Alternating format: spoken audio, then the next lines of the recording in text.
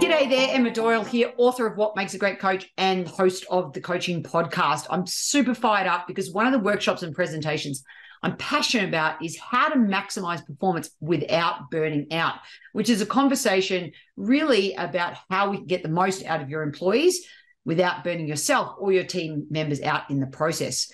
Now, two of the things that I talk about include bring the mindset of a champion, work-life integration and periodization. And of course, we unpack some of the causes behind burnout. This presentation can be versatile. It could be a keynote, a breakout, a training, or a workshop.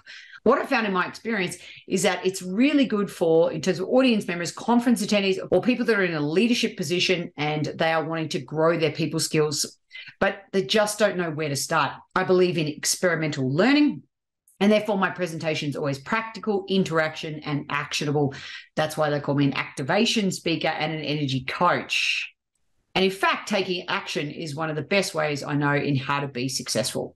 So if this sounds like the type of thing that you're looking for at your next conference and thinking about bringing in someone, this is a very relevant topic in today's hybrid world. It's also good because it allows your supply partners to be a part of the conversation collectively. We can solve the problems together.